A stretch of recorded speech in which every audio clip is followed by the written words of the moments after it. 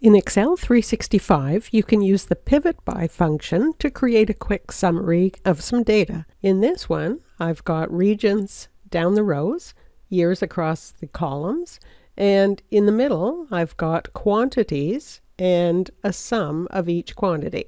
This is Debra Dalgleish from Contextures.com.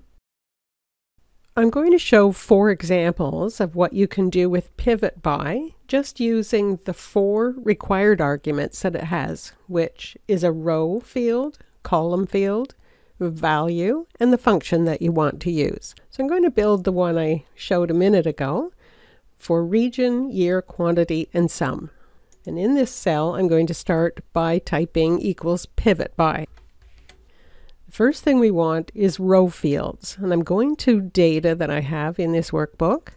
It's food sales for a fictional company. And the first thing I want to summarize by is region. And if I click the column heading here, we can see the table name and column name, but I also want to include the heading. It's not inside these marching ants right now. I'll click again, and now it says all, which means the heading is included. I'll type a comma, and the next thing we want is the column field. We want years across the top, so I'm going to click the year heading, and I have to click twice to include that heading. All of the ranges that I'm selecting have to be the same size. A comma. The next thing we need is the value that we want summarized. I'll click quantity twice, comma, and a function that we want to use, and there's a list here. I'm going to go with sum. I'll double click that, close the bracket, and press enter.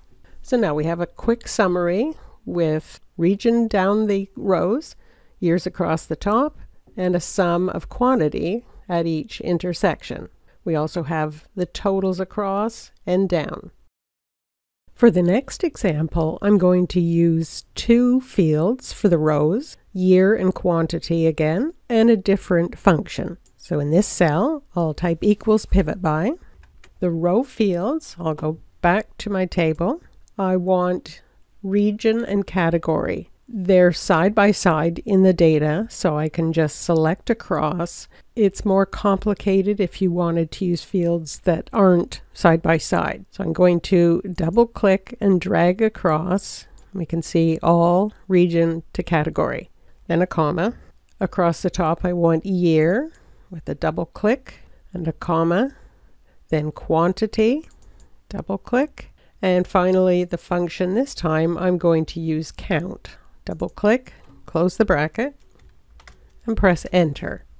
And so there's the table with regions listed alphabetically, categories alphabetical within each region, and then we can see a count of how many bars were sold in the West in 24.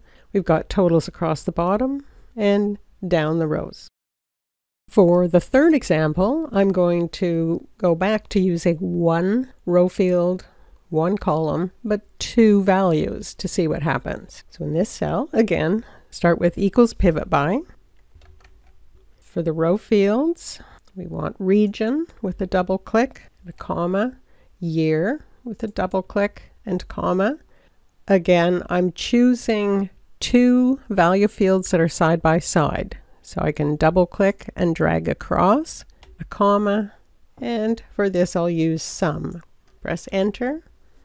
And there's the pivot table with regions, and now each year is repeated. The quantity is in the first column, and the number of orders, a sum of that count, is in the second column.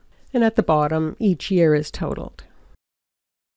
For the final example, I'll use 1 row, 2 columns, 1 value, and the max function.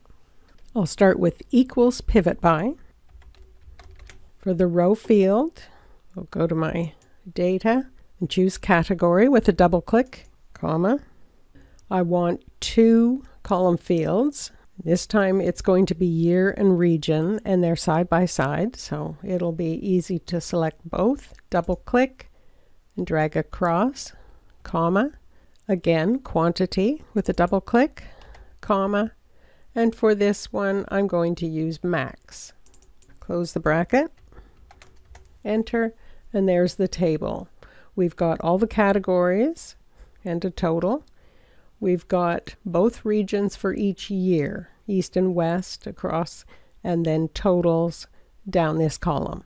To try these formulas for yourself, you can get the Excel file on my Contextures site. Just go to the PIVOTBY page.